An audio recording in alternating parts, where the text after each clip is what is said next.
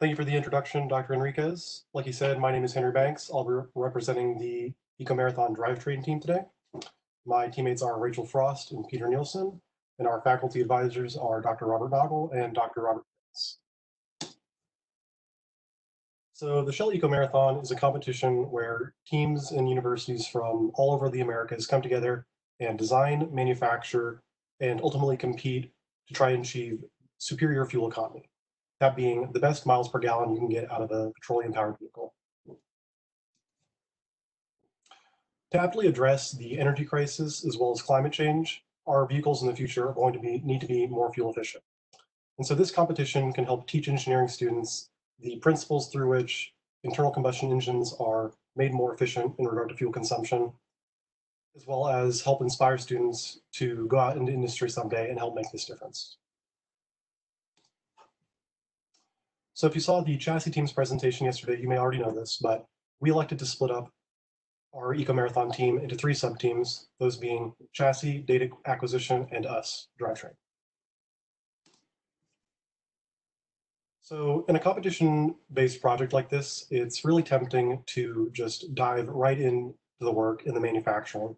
But given we have 2 years for this project, we thought it would be pertinent to take a more data-centered design approach so we can have a more informed decision-making process when it came to our design decisions.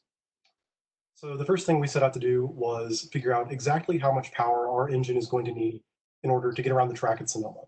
And to do that, we developed a roll-load model. This model was a program in MATLAB that interpreted a variety of parameters from gradient of the track at Sonoma to weight of the car, speed of the car, drag, and several other factors. And it tells us the power output as you go along the track. So with this information, knowing exactly how much power our engine needed to make, we can now start engine benchmarking to figure out which engine we're going to be using in our car. We benchmarked hundreds of engines, from utility engines from lawn equipment to engines from remote controlled planes and cars to small stationary engines. And ultimately we landed on the engine you can see here on the right, which is a 30cc Ryobi engine out of a weed whacker. We picked this engine because through our road load model, we determined that around 30 cc's was going to be what we needed to make the power that was needed to move our car around the track. And on top of it, unlike any other engine we benchmarked, this engine has a belt-driven overhead camshaft, which no other engine had, like I said, and this presents a really unique opportunity to enhance the air efficiency, the volumetric efficiency of our engine. So now that we had our engine, we had to fabricate a fuel as well as an intake system to meet Shell regulations. The fuel system you can see here on our right consists of a pressure tank originally from a hot tub that goes through a series of valves and ultimately through air pressure drives gas into the engine. And on the left, you can see the 2 main components of our air intake system. On the top is a throttle body, which we had off the shelf. The problem with it was that it was far too large for the little tiny 30cc engine we had. So accordingly, we designed and 3D printed an insert out of nylon and carbon fiber that made this throttle body act as if it were much smaller, allowing the engine to get an appropriate amount of air. A lot of our electrical system came from a Ecotron kit that we bought, which consisted of an engine wiring harness as well as an engine computer. But on top of this, we had to fabricate a good bit of our own electrical system to integrate the wiring harness with our car and the auxiliary safety systems, as well as the cabin controls for the driver.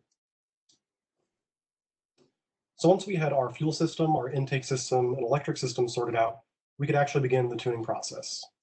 Like I said, we bought a fuel injection kit from Ecotron that allowed us to control the fuel consumption of the engine. And this is an incredibly powerful tool that gives us huge power over both the performance as well as fuel consumption of our engine. Simultaneously with our tuning process, we developed a gearbox because we needed some way to get power from our engine to the rear wheel so we could actually power the car. With the help of the machine shop, we designed the gearbox that you can see integrated in the back of the car, which consists of a pretty significant gear reduction as well as a clutch system so that you can engage and disengage the engine from the rest of the drivetrain. The neat point about this gearbox is the clutch we used, whereas every other team is using a centrifugal clutch, which is the clutch these engines are designed to use, we are using a clutch bag for two main reasons. One being that the cylindrical clutches in the past had had problems with burning out and failing, and on top of it, this clutch pack is controlled by the driver, so we can engage the drivetrain at any engine speed, as opposed to the fixed point that a centrifugal clutch engages at. So at the end of this project, we produced a functioning drivetrain. We've integrated that drivetrain into the chassis and vehicle, and the vehicle is currently ready for in-vehicle tuning and testing. While this year's competition has been canceled, subsequent shell teams are now in a very good spot to immediately hit the ground running and start fine-tuning the vehicle and get really involved in the testing.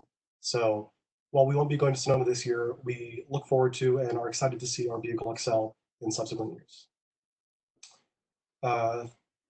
Yeah, I'd like to thank you for your time, and I'm happy to answer any questions.